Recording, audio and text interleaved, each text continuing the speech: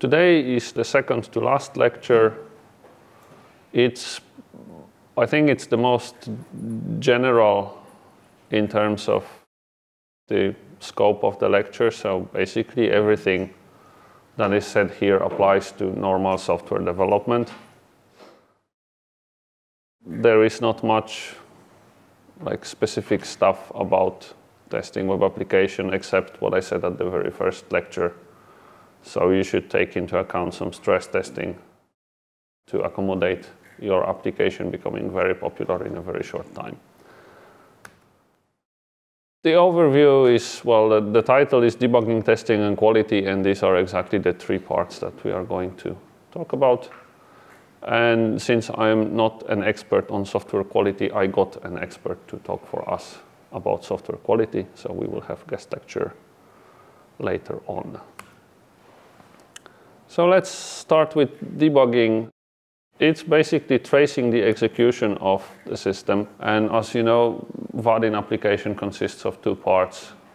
It's the server-side code and the client-side code. And mostly when we're developing an application, we're coding the server-side part. So one would expect you can debug it exactly the same way as a normal Java app. That's actually true, except that I found a few issues in older versions of Eclipse when using Maven and debugging that. I don't know if the issue has been solved in the most recent version of Eclipse, but be aware that it may not be able to find all the source folders when needed. You can of course debug from command line. This is kind of hard way to do it. You can also change IDE to something else, like most IDEs support Java debugging. At least I haven't found any that is not supporting it. So the workflow is typical. So you place a breakpoint, instead of running the application, you debug the application, and then once the execution hits the point of the breakpoint, then it stops. Nothing fancy about that. Typically IDEs have some sort of debugging view associated with it.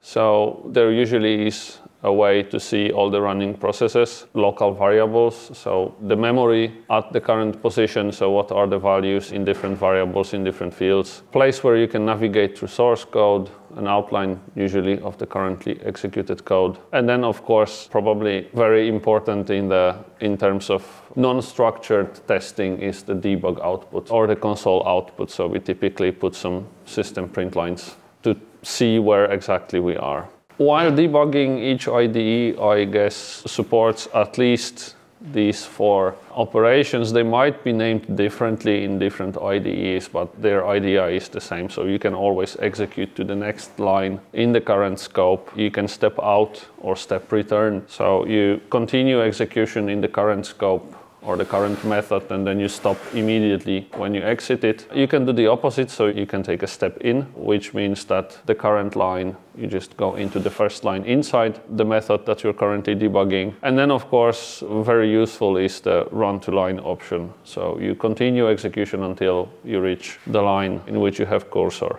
Some productivity tips that I found useful when debugging is, first and foremost, learn and use keyboard navigation. So debugging with a mouse by pressing those tiny buttons in Eclipse at least is frustrating, and I kind of never memorized which button serves which purpose. Even though they have clear icons, I never managed to do it, and I always find myself clicking the wrong one. So I learned key bindings to that, and when I switched IDE to IntelliJ, I was in big trouble because I couldn't memorize the new key bindings. But then it struck me, so I started using a gaming keyboard, you know, those pros that play games for a living, which is kind of, by the way, I think awesome way to earn money. They use keyboards with macros. You have keys that you can assign different key bindings to, and this works amazingly well with software development. I mean, a bunch of helpful Eclipse key bindings is something like 40 positions. Memorizing them all is kind of hard, but you can just have them on like macros. So you just press one key and it's there.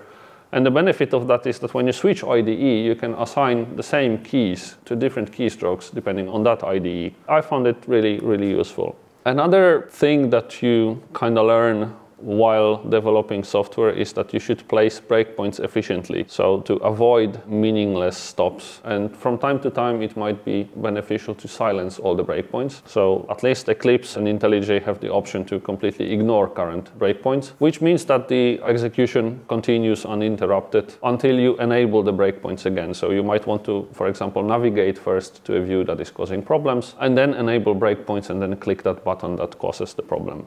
Also, you can use something I call smart breakpoints. So most breakpoints can have properties, so they can have a condition under which they are true, or they can have a hit count, so you can stop when you reach certain number of encountering that place. That also helps in managing the debugging process. Very often is, for example, no use to place a breakpoint just to skip through it many times if you know that it's happening only if, for example, there is a null pointer exception. So you might want to have a condition on the line before that stops when that certain parameter is null, and then you can trace the execution, what actually happened and how did we end up there. But that's the server-side debugging. Vaadin has also client-side debugging, and when you're doing your custom components or custom widgets, then you have some client-side code, which is the Java code that gets compiled to JavaScript. As such, it's running in a browser and the IDE has absolutely no access to it. So under normal circumstances, there is no way to debug that except by placing breakpoints in the browser that supports that. And then you just navigate through JavaScript, which may or may not have some reference to the Java code that you have written. Most likely it won't. What I try to do is that I try to avoid it, so I tend to write code that doesn't break. You can guess how successful I am with that. Anyway, at least for Eclipse, you have dev mode and super dev mode. The first one, I think, is discontinued from Google nowadays. This means that the JavaScript code is compiled on the fly as needed. And that means you can place breakpoints in Eclipse and it will work. Super dev mode means you can debug from a browser that supports source maps. I think Chrome is currently the only one doing it. Some years ago, Firefox was adding support to that. I don't know if they have succeeded. Setting this up is kind of beyond the scope of the lecture. It's a very advanced thing, I would say. There is a link to the official documentation. You can click, read, and follow. There are ways to avoid that, debugging the client-side code. One of them is the debug mode. You add a debug parameter to the URL address, and that displays a debug window. It works with any Vaadin application, so I'll start my IDE in the background so that I can then show you how it works. The thing is that it does not debug the JavaScript code, but instead it might give you some meaningful error messages. And if you configure, for example, Eclipse on the Vaadin specific settings, there is a way to not obfuscate the JavaScript code, which makes it, of course, a bit longer. But then the names of variables and methods are slightly more meaningful than A, B, and C. And of course, the errors are highlighted in the console of the debug window. You get also access to the framework log with the debug mode. So all the processing times, potential layout errors, some details of the response, so you can figure out what exactly has the client side received from the server, what are the contents of that, what are the components that it's referencing, and so on and so on. You can see the debug window here. There are a few tabs. You can see the connector hierarchy tree, so the components. You can select a component on the page to inspect it. So, for example, this is a flat select connector. It has a caption, it has a width, all the nice features. Here is the communication. You can get the details of the response. So that was just a shared state response. And then you have, for example, a change in variables or in options. So this is quite a handy tool in debugging the flow of information, for example, between the client side and the server side. So let's talk about testing. This is like a way of, well, not ensuring that your application is really free from bugs, because you really can't do that, but to somehow ensure that at least the major features work as expected in normal circumstances. And of course, we have JUnit for that. It's a unit testing framework that is based on annotations and a bunch of static assert methods. It's Java, so you basically write tests and specifications in Java as you would write normal production code. And it's part of the something I call foo unit family. So every language has its own implementation of that framework. And it's very good for test-driven development that I'm going to talk about just in a minute. And as I said, since it's Java, it's, I think, supported by every Java IDE. There is a built-in support for that, for showing you the test results in a graphical form that is very easy to follow and spot the failing unit tests. This is how a lifecycle of a test class works. And as I said, it's based on annotations. So you place one of 5 different annotations on the methods, and only the middle one is really required. So when the test class loads, we have before class methods executed. Then for each test, we have a before test and after.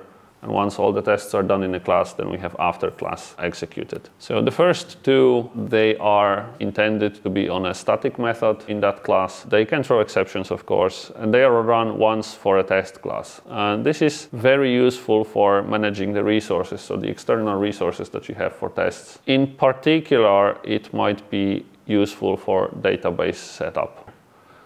Then we have before and after, so they annotate instance methods. They can throw exceptions, of course, and they are executed before or after each and every test. This might be something that is easy to forget, that if you have some time-consuming or memory-consuming operation, you may end up in your tests running for a really, really long time. That's because you probably intended to have them in before class, not before test method. And you can use it to populate or finalize test data to make sure that every test has the same set of data. And finally, we have the test annotation, which is the heart of JUnit. It's going to be used on instance methods, and it contains a single test, which in turn is a Java code that has 1 or more assertions. It should be compact, and it should test one thing only. So no workflows or anything like that, just one particular thing that you're interested in. And it's best if the name of the method actually reflects what you're testing in there. So to have the thing called self-documented tests. So by reading the test, you know what's going on, what are the requirements for the thing that you're testing. And if any of the assertions fails, then the test fails. And none of the further assertions are checked. And if there are no assertions or there are no fails, then the test is okay. It may be that the expected behavior of a test is to throw an exception. Well, you should actually test for those things in particular. So you annotate, instead of just a test annotation, you add an expected exception type as a parameter to that annotation. And then if you do not receive an exception by running that method, or if you receive some other exception, then the test has failed. What else? One thing here is that the tests are run in a random order. So if you want to have a particular thing happening before something or after something, then you should use before and after annotations. And you should never rely that a particular suite of tests will be run in a given order. It will change. And then the assertions. So what are they? They are not exactly the same thing as a keyword in Java that is called assert, but they kind of serve the same purpose. They are defined as static methods in assert class, so you can just import all of them with this line. And there is a bunch of them. Basically, they fail the test when the condition they're checking is not true. If you cannot find anything that fits your purpose, like equality, sameness, null, not null, or so on, you can assert anything by just providing a code that you are willing to check. So there is plenty of options. And as an example, I have here a JUnit code with some setup that sets up the data for each test. In this particular case, it's setting up a container with 27 items and adds number and text properties to them. And then I'm assigning it to a field of the test class. So each test method has an access to the container here. So I can create a component, in this case it's an item grid. I can set its data source to be this container, and then I can assert certain things here. And this is called test when created. So I would assume that it's testing the state of the component right after you create it. So then it kind of connects to the, if you remember from the lecture about custom widget creation, I said something about meaningful default state. So this is testing it. And you can see that the code is quite simple to read. It's very easy to write. So it's just Java.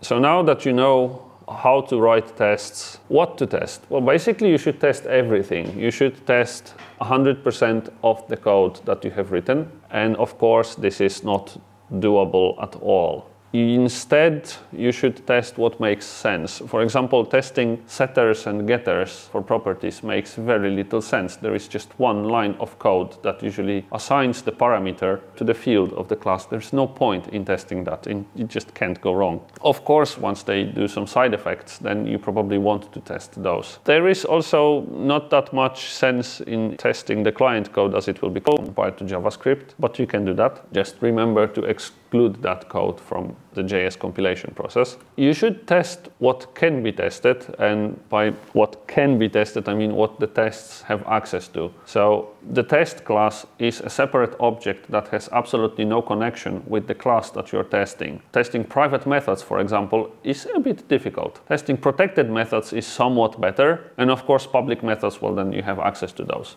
At the bare minimum, you should test the critical functionality of your application so that you are certain that core features, they work. And of course, once you have an application that has a suite of tests, then once you add something new, you should probably test that. There are a few things that are difficult to test, and they correspond with what I said at the very first lecture of this course. Time and responsiveness are really hard to test. I mean, you can't guarantee time in tests. You should provide wide enough margins for that. So if you expect something to happen within a second, well, then test if it happens within 5 seconds. And still you might run into a situation where it actually happens even later than that and your test fails. It's kind of hard by nature to test any random things, but you can use random seeds. So you can guarantee that the sequence of random numbers is every time the same random numbers.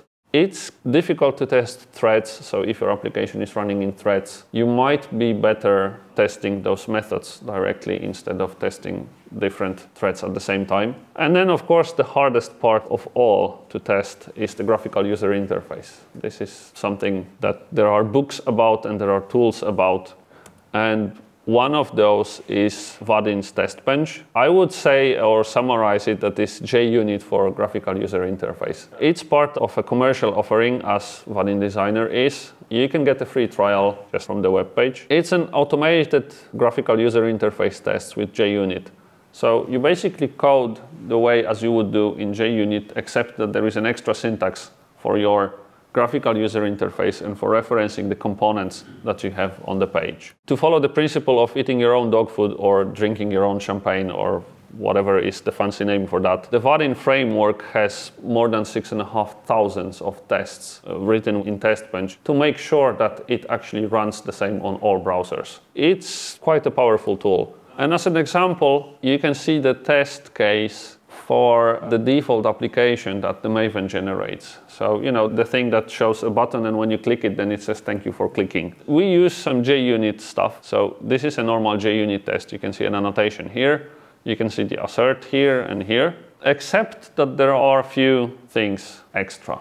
Most often you open test URL in a test, and then you need to use the $ syntax to find particular element. So this is like a search query language, I would say, in Java. You provide an element type and then you specify a number of filters for that, and then you get a collection of those elements that are present on the page, and then you can access those. So you can, for example, search for a first button with a caption called click me. We're using this line, or you can search for the first label on the page with this query here. And what is really nice is that the elements, not to be confused with Vadin elements, but the test elements, they expose the API of the component they correspond to. So once you fetch that button, you can actually click it from the test. That means that you have simulated the same action as a user who would, you know, point mouse cursor over that and click it. And you can see it highlighted in yellow. So for example, for a button you can click it, but for a label you can get a text of the label. You can connect those two.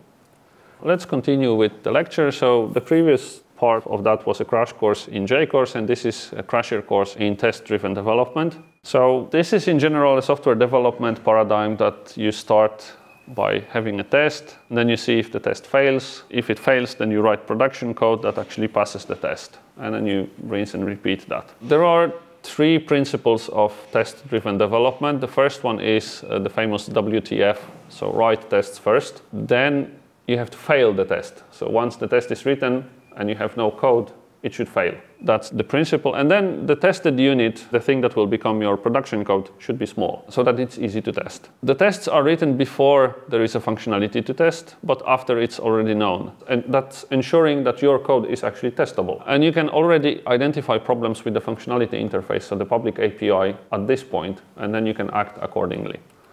Once you fail the test, it makes sure that the test is good. So it catches the error and does not pass for a dummy code. So that's very important. And if you keep the tested unit small, that it's again the self-documentation, it's reducing debugging time and so on and so on. Things to avoid. So when you're testing, you should not rely on order of test execution. That's what I said previously, which means that test cases must be independent one from another. You should not be precise when testing time. That's what I said also previously. And this is like a very important one. You shouldn't test more than you really need to. So test what the code should do and nothing more. Do not assume certain things because you know how they are implemented. As the test-driven development says, you should actually write that before you start implementing. So they should be independent from implementation, the tests. And you should not forget about other types of tests. So regression tests, making sure that your application behaves as previously, and integration tests so that your application actually behaves nice when you connect all the elements of it.